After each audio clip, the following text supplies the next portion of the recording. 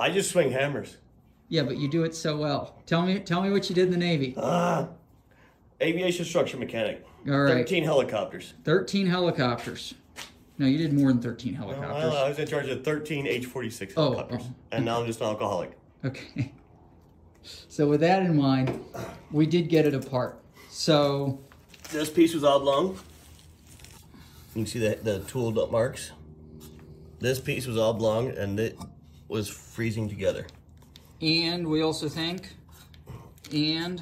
oh, this lip, rolled this lip a little bit. Yep, because I think that was catching on the inside seam way down yonder. And then we also... a cork gasket that goes right here to keep them from locking together. And then it also seals it because... the oil.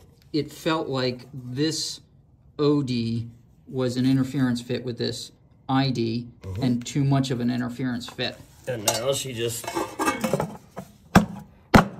boom, sets together and pops apart. Specialty tool not needed. Well, just some redneckism.